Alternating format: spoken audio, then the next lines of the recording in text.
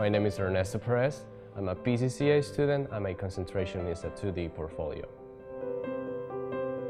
My inspiration for my art, most of it comes from the everyday life of humanity and society, how technology is becoming part of us and how technology is affecting us.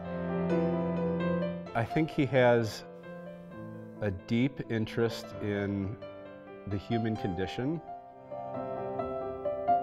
I want them to take the idea, the meaning I'm putting in my pieces. I want them to understand or at least try to discover the meaning behind the pieces. He's articulate, thoughtful, incredibly creative. I don't have a favorite piece.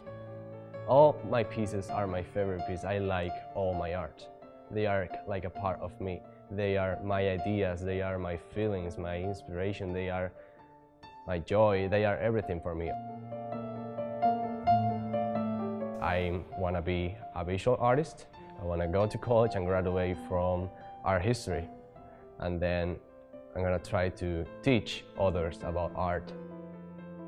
I think that everybody should know and be interested about art and how beautiful it is.